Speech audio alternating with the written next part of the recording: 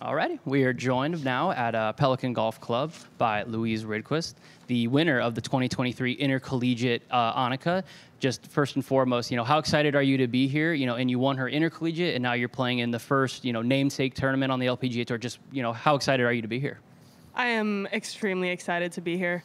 I've said it before, I've played the whole ladder of ANNIKA's tournaments. I started in the ANNIKA Cup in Sweden and the ANNIKA Europe Invitational, and then the ANNIKA Intercollegiate, and then now I'm here at the ANNIKA LPGA. It's absolutely amazing. I couldn't be happier. Absolutely, and kind of talking about the Intercollegiate ANNIKA, your 54-hole score of 208, that was a career best at South Carolina. What was, as you look back on it, what was working for you so well? I'd say my game from tee to green was really strong that week. Obviously, a couple of putts rolled in, but yeah, foremost, my game from tee to green, absolutely. What do you remember about those final holes, and then after the final putt drop, any sort of fun celebrations you had or, did, or, what do you remember most about that win? I think I remember most just walking off that green, and my coach came up to me and she just hugged me and she said, "We're going to win this thing. I'm going to give you this exemption." And it brought me to tears. I mean, I was overwhelmed at that time. When I realized I won, the team won, and then getting that exemption, it was just so much great things happening at the same time, and yeah, it was awesome. Absolutely. This will be your first time playing in an LPGA Tour event. What have you done to maybe, prepare for this, either physically, mentally? Have you, a ton of Swedes on tour, as I'm sure you know. Have you talked with any of them? Just what's been your preparation for this event?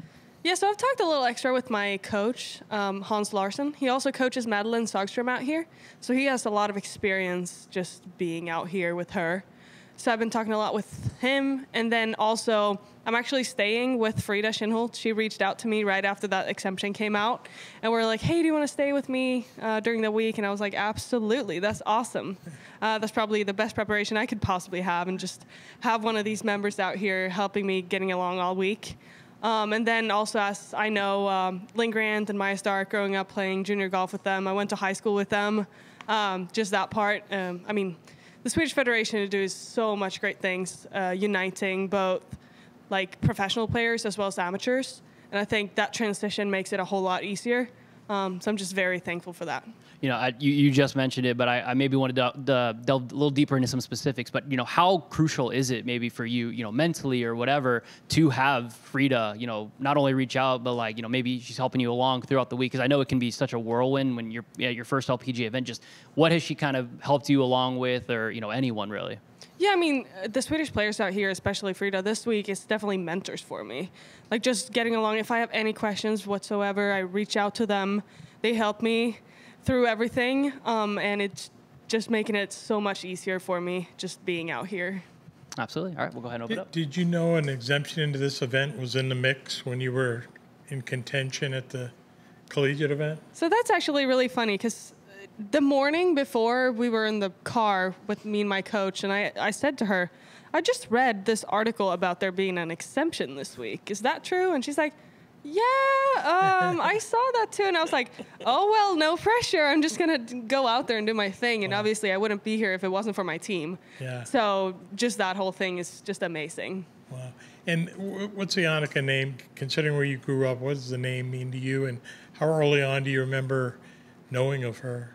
I mean, she's been there like my whole life, I feel like. Yeah. She's always been in the picture of golf, and also not only golf. She does so much beyond golf, just for like women's sports and women's golf in general. And I mean, she's a legend for sure. Yeah. And what's the biggest thing you want to get out of this week? I mean, I'm here this week to learn and just take in as much as I possibly can. And just to get this experience of the LPGA Tour as like a place where I could possibly work in the future, and like imagine myself here around all these great players. And as of so far, everyone has been so friendly and super nice. So it's very positive, and I just love it out here. So your high school is you, Lynn, Maya, and Yeah, Ludwig, I actually, is that right? Ludwig too? Alberg, he was Yeah, in that class too, yeah. Is it a regular high school or is it academy? It's actually a golf, like a sports high school, so Okay. it's like a mini college basically. Yeah. So we get very well like prepared for what's coming next. Yeah. So I mean, being around them that early, I mean, I was a little intimidated by them at that age, but I mean, right now they're my friends out here for sure. Yeah. So you watched the Ryder Cup with a little extra interest? Absolutely. I mean, my coach, he was at the Solheim Cup the week before and won there with Europe and Madeline. And then he traveled right after to Rome to support Ludwig and brought that victory home as well. Wow. So the experience that he has, like putting into me, putting into all of his players is just amazing. Nice. Yeah, go for it. Thank you. You're doing so well. Have you had a chance to reach out to ANNIKA about asking any advice for playing in the tournament or at all during the time you've been here?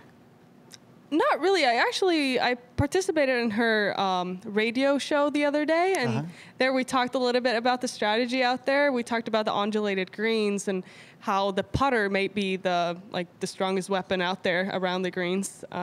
So we talked a little bit about that. We also talked about if the wind gets blown out here, we got to keep the ball low, Right. And obviously straight. But that's nothing new. So yeah, basically. Okay. Well, thank you. Absolutely. Good luck this week. Thank you so much. Just a couple more from me. Not only are you, hoping to play well and kind of learn and take in the experience you get to, Stacey Lewis mentioned it earlier when we talked to her, but you do get a scout for SEC tournament a little bit. Just, is that in the back of your mind, or, what do you hope to take away from that aspect of it? Yeah, I mean, obviously that'll be a huge championship for us, and as a team, I hope that I can bring as much information I possibly can back to the team. And my assistant coach is on his way down right now. I think he's in the shuttle over here from the airport, so he'll be here with me Thursday, Friday, to just soak in all the information we possibly can together, so that we can prepare the most before the SEC tournament. Absolutely. And then last one from me, just as you get ready for, spring play coming up, just what are some goals you have this off season, and, what do you hope to take away from this event as you head into your collegiate season? I'd say that it's such a great opportunity to see where my golf stands against the best players in the world, and just see what I need to do to take myself to the next level. And also just kind of check in on where my game stands right now, what I need to work harder on in the off season to be prepared for the spring, and also get a lot of workouts in, getting stronger, getting faster. That's always a good thing. Yeah. Absolutely. Thank you so much. Thank you.